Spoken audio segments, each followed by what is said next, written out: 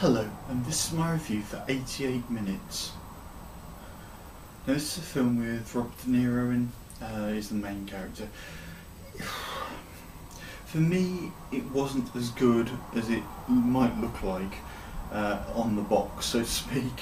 I've caught up with this. It's from 2008. I've never actually done a YouTube review of it. I did though a written review of it around that time though. So a brief synopsis of the film is Robert De Niro plays a character who profiles serial killers, and he's made quite a big deal out of it and a lot of money, and he basically is following the case of this certain serial killer who does absolutely horrific, macabre, soul-destroying kind of tortures before he kills the people, which is quite disturbing to watch actually. A lot of it is kind of panned away, but it doesn't take much of an active imagination to realise what's actually happening.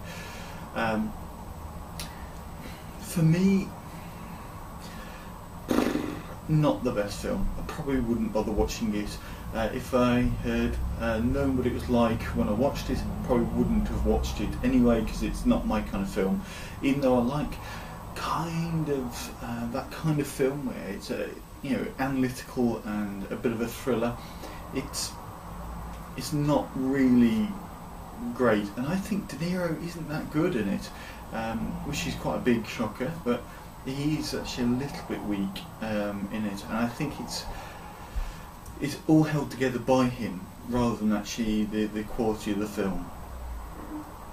So I'm only going to give this film 3 out of 5. Now that sounds quite generous actually, and it is, because there's nothing really wrong with it. It's just my personal opinion, obviously.